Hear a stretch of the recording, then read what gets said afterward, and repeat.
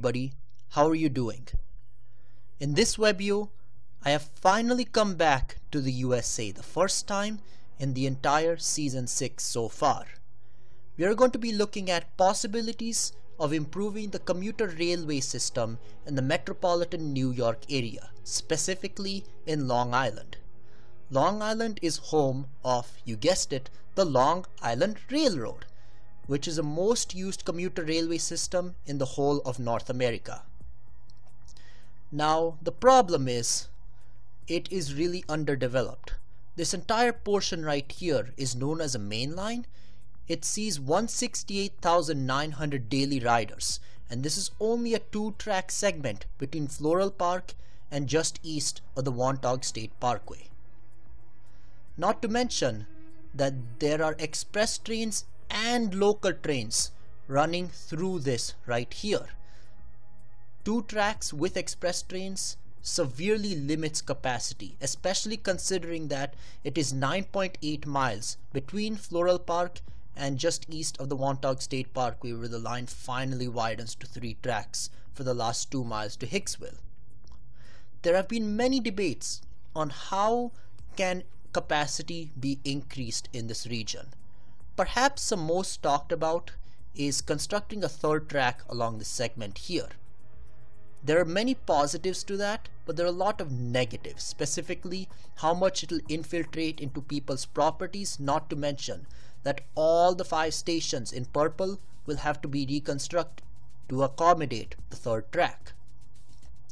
I was thinking of another possible method, and before I say it's better, this is probably one of the hardest part of doing this. It's really easy for me to say this is the better solution. It's just my opinion. I don't live here, and obviously the people who live in this immediate area have a lot more knowledge about their immediately surroundings. But from what I know, I do think that routing the express trains along the existing Hempstead branch and continuing on to the Michel secondary and into a 3-mile long tunnel could be very beneficial in minimizing the amount of downfalls, if you know what I mean. So express trains will go here on the 2-track existing segment, while the local trains will continue to operate on the Hempstead branch, and the Hempstead branch does not see nearly as much service as a main line here.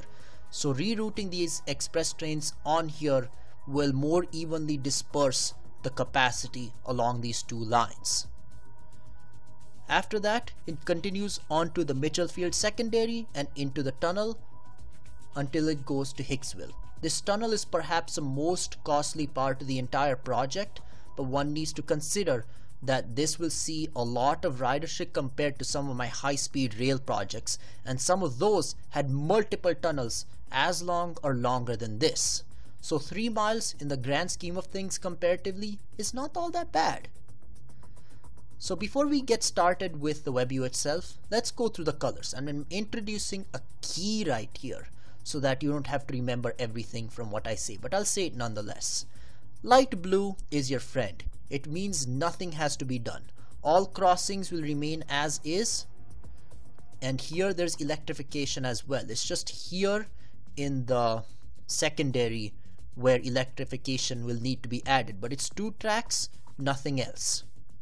Next we have hot pink. Hot pink is upgrading the line so it has more tracks than there currently are. So in the case of the Michel secondary, these 2 portions right here only have 1 track. They will each need to be upgraded to 2 tracks. The segment between the Wantagh State Parkway and Hicksville will have to be upgraded from 3 to 4 tracks, but it's important to note that the properties in this area are not nearly as close to the line as in the western sections, for example New Hyde Park to Mineola. Next we have green. Green is new alignments. Now new alignments could be 10 to 15 mile long new stretches, but in this case it's just new curve straightening sections, and new alignments actually mean new ground level alignments, because we also have magenta, which is viaducts, new viaducts that to be constructed, and dark blue, which is new tunnels. Also, I'm going to introduce something else. Now I know I said this is I'm not going to say this is the best solution, but it's just an opinion. I'm going to quickly go through all this right here. It's not going to take too long because I basically described the whole line. I'll just go through the geographies of each station and show you how the curve straightening will affect the line and how the communities will be affected by the running of the express trains. After that, I'll go through the existing line and go through how close the properties are to the line, to almost say what are the possible upsides and downsides about doing this. So this is really a comparison video and just to give you another point of view and how Long Island Railroad's capacity problems can be solved. So without further ado, let's zoom in to Floral Park. So here we are at Floral Park. First, I'm going to discuss where the high-speed trains will go and how that will affect the operations of the Hempstead branch and what new things will have to be constructed. So Floral Park is where the 4 tracks of the main line to the west diverge into 2 tracks continuing along the main line in yellow and the other 2 tracks going onto the Hempstead branch right here. So there is a 1-to-1 ratio of tracks. However, the ratio of ridership is nearly 5-to-1. So this project aims to more evenly disperse all the railway traffic within these 4 tracks. And to allow the higher speed trains to run at 80 miles per hour, the southern 2 platforms will have to be shifted to cantilever over Atlantic Avenue and Woodbine Court. I don't think any properties will be harmed by such a rerouting though. So this will just be changed. This will be a viaduct continuing until just east of Plainfield Avenue until it goes onto the existing line right here. There's a small new alignment here, but that'll be on ground. Now this blue right here, as I said, that means nothing has to be changed. The express trains will continue to operate through and it's going to be much easier on the Hempstead branch because it sees a lot less traffic than the main line. So all the Hempstead trains will pass through these stations right here. And the tracks, as I said, won't have to be changed. Also, previously all the crossings we went through are not going to be grade separated. This is the only new grade separating crossing, which is at Cherry Valley Avenue just west of Garden City. The reason is because the existing crossing is already grade separated, but this is a place where curve straightening is required to allow trains to run at 80 miles per hour on the express routes. Now Garden City will have to be relocated, and this is the entire station as opposed to part of the southern 2 platforms in Floral Park. But this is even easier than Floral Park because all that's here is a parking lot. So a parking lot may be infiltrated too, but why not just move some of the spots to the south side near 6th Street? It's much easier to do this than trying to relocate an entire road and possible businesses and homes. Not to mention that Garden City is the home of a lot of businesses, and building a new station could serve as an economic beacon to the region. Now obviously only the local trains will stop here, but the express trains will pass through here. Nevertheless, the local trains under a new station will still see a lot of more potential along this line. So after Garden City, the new curve straightened section will rejoin the existing section for just a little bit until at Franklin Avenue when the Michel Field secondary starts. This right here though is only 1 track and non-electrified. So a second track will be added and the line will need to be electrified. Now you may be wondering, I'm upgrading it to 2 tracks here. Why not just do 3 on the other line? Look at how much space is available on each side. Yes, I understand there's a power line here, but to the south side there's barely anything. So building a second track will be relatively easy. Speaking of that, there is a second track in certain portions, just not all. As I said, all grade crossings will remain. The only exception is this one right here on the Quintin Roosevelt Boulevard, because this is a bigger road and I do think building a viaduct over here could actually be worth it based on the traffic and the amount of trains that will be using this, because the amount of trains will be lower than the main line. It's going to be splitting between the 2 lines. So again, this is 1 track here and continues as 1 track until this tunnel right here.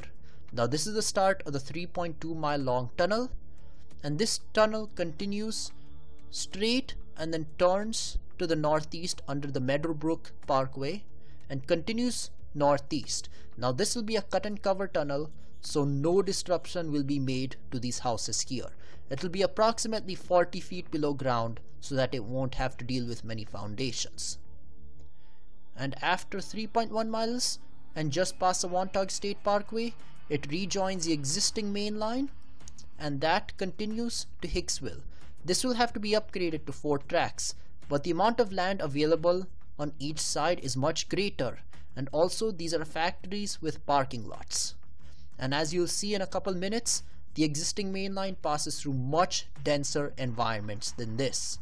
But this shows how the express trains will go. They will go along the Hempstead branch, while the existing Hempstead branch trains will operate and then go on that other secondary and into a tunnel, bypassing all the stations on the main line between Floral Park and Hicksville. So that was the express trains. Now let's go through where the local trains will operate, which is, you guessed it, right back at Floral Park but on the other 2 tracks. Now in all honesty, I could have just started at Hicksville and gone back to Floral Park, but I'm starting at Floral Park to serve more as a better comparison, because it's going in the same direction as the express trains, but this is where the local trains go. So this is to show where the local trains will continue to operate and where currently both the local and express trains operate. And this is also the portion that has been subject to 3-track extensions. So as you can see, some of these houses come really close to the tracks. You see all these garages here, they're literally touching the railway tracks. So upgrading this to 3 tracks would demolish all these properties, some of which date back to more than 60 and 70 years. And I understand the needs, and if you have this many people living this close to the track, building a 3rd track is not necessarily a more efficient option in the local environment, at least. Not to mention that in the New Hyde Park region, there are 2 roads right next to the track, and widening this to 3 tracks would lead to the demolition of one of the roads and possibly the loss of business and basically property, because many properties face these roads, 2nd and 3rd Avenue. Now I believe the line does get a little less dense in surroundings until Migniola, so I'll just go right there. Marion Avenue, there's some garages here, but it's not as bad. But Migniola is where it gets bad again, because you have Station Road, you have all these big parking garages literally touching the tracks. Adding a 3rd track would at the very least make severe modifications to these parking garages basically a necessity. Not to mention there are bridges in which the line has to go under, so these will have to be reconstructed as well. So basically the point of this is that as I go through this line, it may seem initially cheaper than building that 3-mile long tunnel, but in reality the cost won't be that much different. Now I still believe that the 3-track tunnel, or the 3-mile long tunnel rather, will still be more expensive, but based on the public wants, it will be much more in line with them, because this will not only still be a severe expense, but it'll cut through many properties. Now in this area right here, just west of Carl Place, it can be relatively easy to upgrade to 3 tracks. But then again, Carl Place, it'll have to be changed. It'll have to add a new platform and a 3rd track. And right here, there is a park and a school. Like, why infiltrate into that? And here especially, adding a 3rd track, you either basically remove all their yards or remove houses. Which one would you want? A, B, or as they see it in the test, neither A nor B? Most people taking a test will probably say neither, unless they know like the bigger picture. So yeah, Westbury, after Westbury it's not nearly as bad. It's a little more doable to make it into 3 tracks, but the point I'm trying to get across is that not all portions of the existing main line can support 3 tracks really easily. You'll be cutting through garages, not to mention that the Hempstead branch will not have to be upgraded to allow the express trains to run through. So it's really balancing what do you want, what do you not want, because the 3-track option may be cheaper, but it'll be hated much more by the local community. Meanwhile, rerouting it onto the Hempstead branch and building the new tunnel will be more expensive, but the public reaction will be a lot more positive. Both have similar capacity. Actually, I may argue that even the southern branch may have slightly more capacity because it's 4 tracks versus 2 tracks, as the Hempstead branch is only 3 miles long and doesn't see much traffic. So that's it on reviewing the main line. So let's zoom out and see from where we have come. So as I was saying all along, it is really hard to distinguish which proposal is better. You have one that is still going to be cheaper, which is just simply upgrading this to 3 tracks.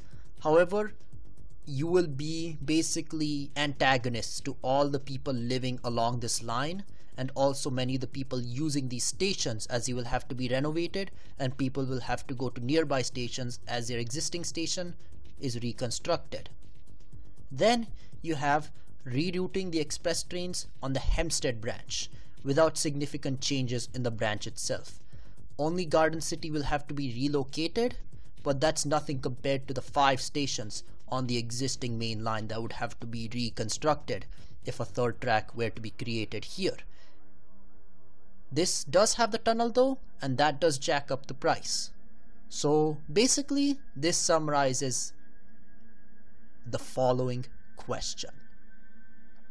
Is Long Island willing to pay more for a better transportation system?